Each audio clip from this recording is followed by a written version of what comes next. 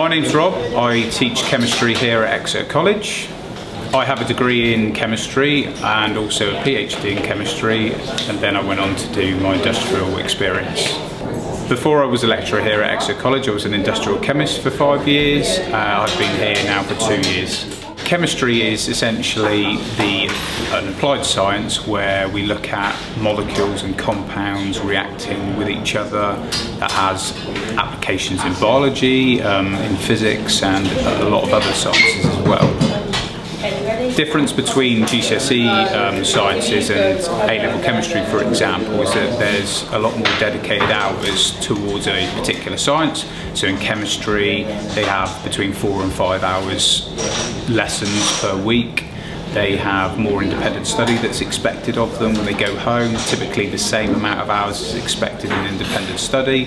It's a lot more applied, so there's more practicals, there's more opportunities to look further, academically, stretching towards even the degree level, and it is a little bit of a jump.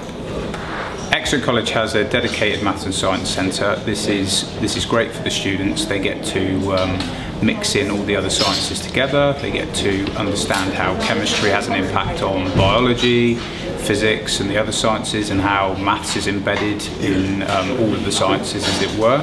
Within A-level chemistry, we start off by learning about the basics, about the atom and the sort of physical chemistry side of things, the maths that is embedded within that physics, as it were. That builds up. We look at a bit of biological context, how the molecules are put together and how they react together, and eventually how it might lead into things like drug molecules being used to treat diseases, etc.